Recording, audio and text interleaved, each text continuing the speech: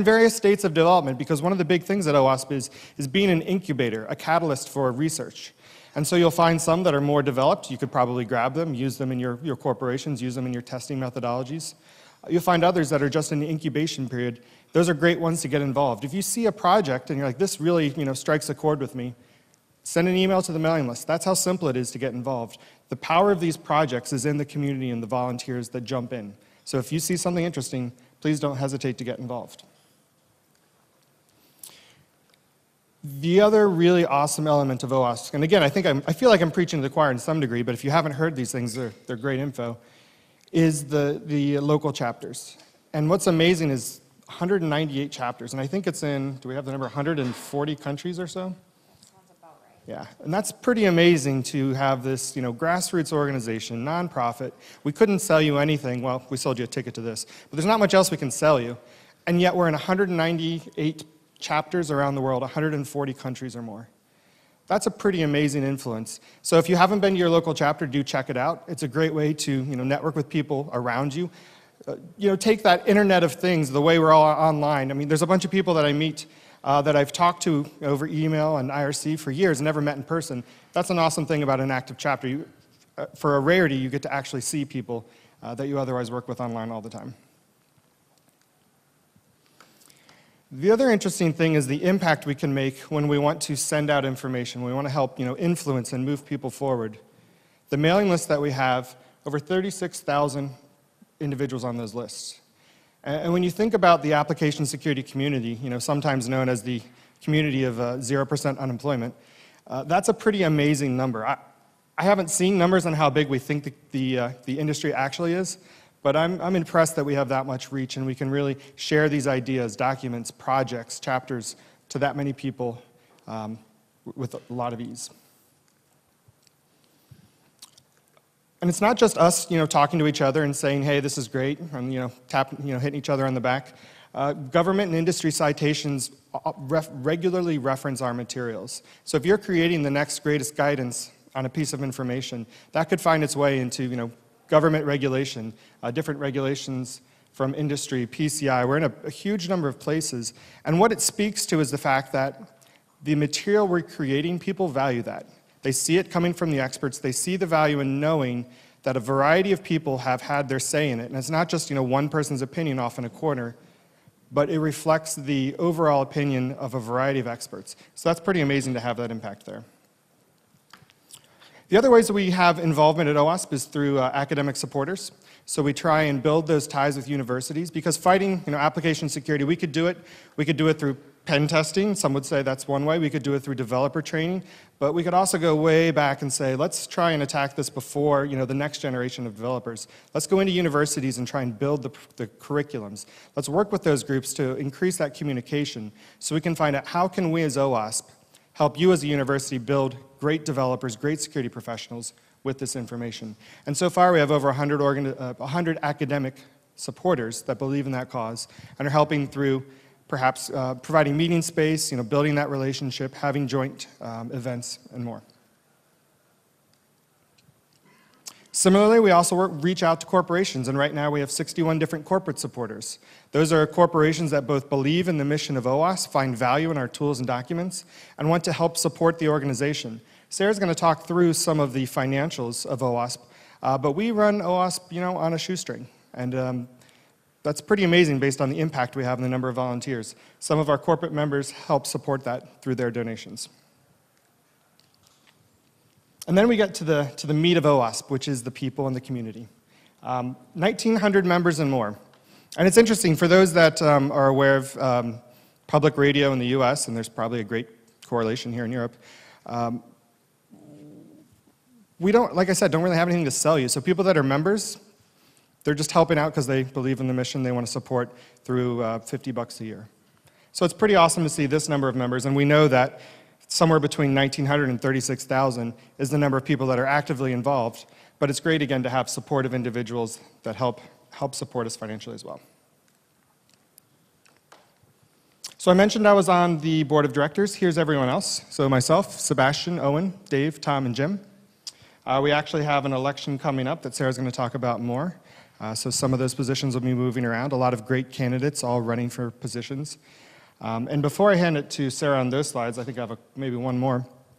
About the elections, I am super excited to see so many people running. You'll get the numbers from her, but the number of people running shows that we have a mature organization where a lot of people are interested. We're going to have a good transition into a new board, and that's really exciting. It's showing the maturity of OWASP, the growth of OWASP.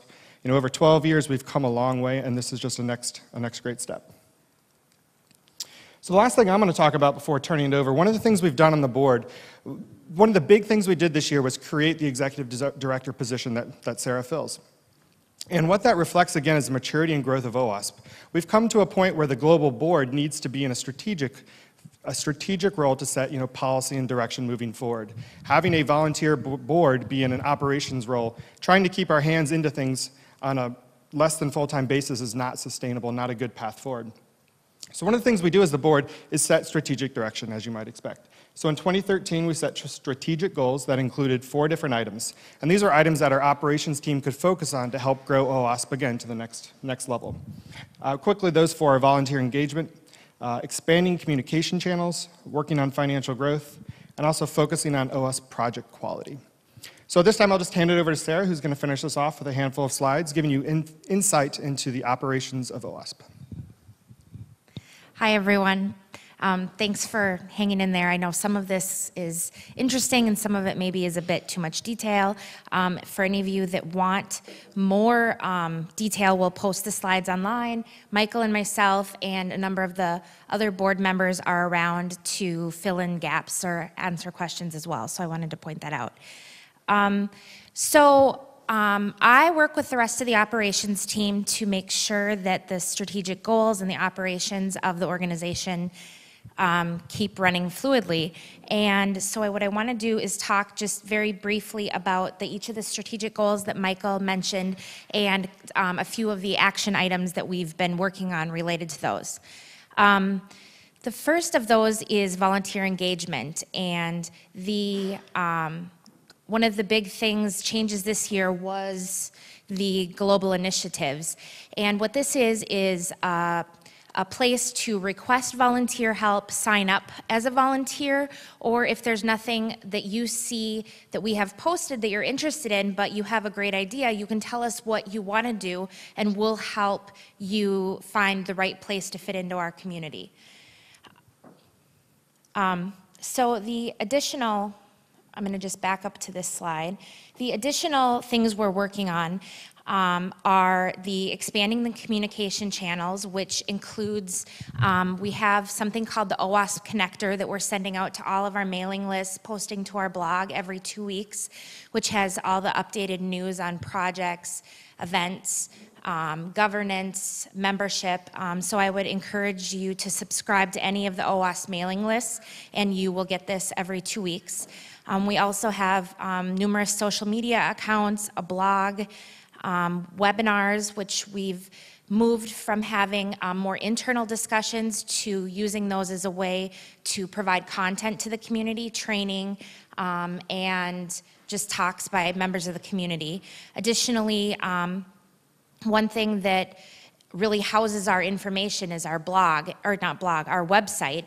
And one of the things we're going to be working on in the upcoming months is some website redesign, which for those of you that have been to our website probably think, well, it's about time.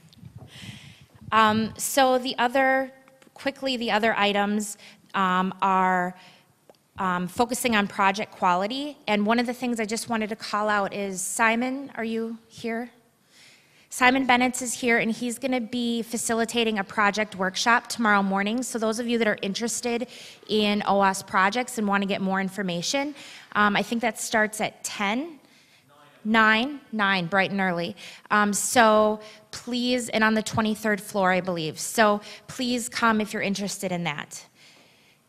So jumping ahead, we have, our slides got a little bit mixed up with this transition, but the OWASP Awards. So starting last year, we started having awards to members of the community. And I just wanted to call out that we have these different categories: best chapter leader, best project leader, community supporter, mission outreach, and innovator. And we have a number of people that are nominated for these awards, and I'm going to, because in the interest of time, and it's quite a long list, we will be sending out the link of candidates for everyone to take a look at, but you can tune into our blog and the connector to see that soon. The other thing that we've been working on is trying to communicate a little bit better about our finances. And so I just wanted to give a quick overview of our income sources from last year. And as you'll see, corporate membership is about 40%, which is so far our biggest category. And the second is global AppSec events, such as this. We host one in Asia Pac, another in Latin America, one here in Europe, and another in the US every year. And these provide a large fundraising effort. So thank you all for coming. And as you can see, there are several other categories here. So foundation expenses.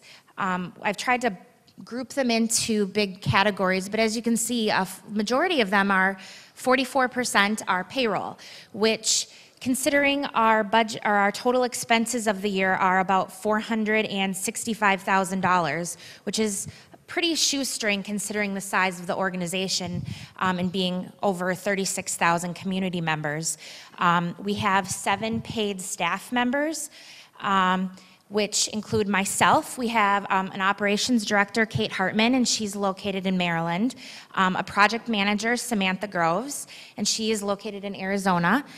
Membership coordinator, Kelly San Lucia, and she is in New Jersey. Our bookkeeper, Allison, also located in Maryland.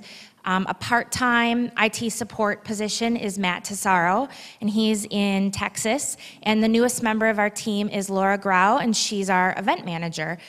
And this team really is what supports the scalability of OWASP. So these are the people that are checking in with the projects, the chapters, the conferences, to help make sure all of this is running smoothly, bills get paid. And so I encourage you all, if you have questions about specific areas or want to know more about getting engaged, to reach out to myself or any of them. So lastly, I just wanted to quickly go over the Global Board of Directors election. So up until this point, we have 6 current members on the board, and the board had a meeting on Monday and decided to add an additional board position, bringing the total to 7.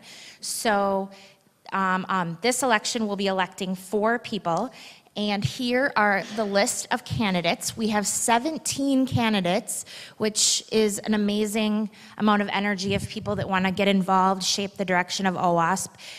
These candidates are going to be posted on the website, as well as their bios, where they contribute to OWASP, and we will be doing some interviews, probably both written and some audio interviews with them in the upcoming weeks. So I encourage you all to stay tuned, and if you are not a paid member and want to vote in the election, our paid members are the people that vote.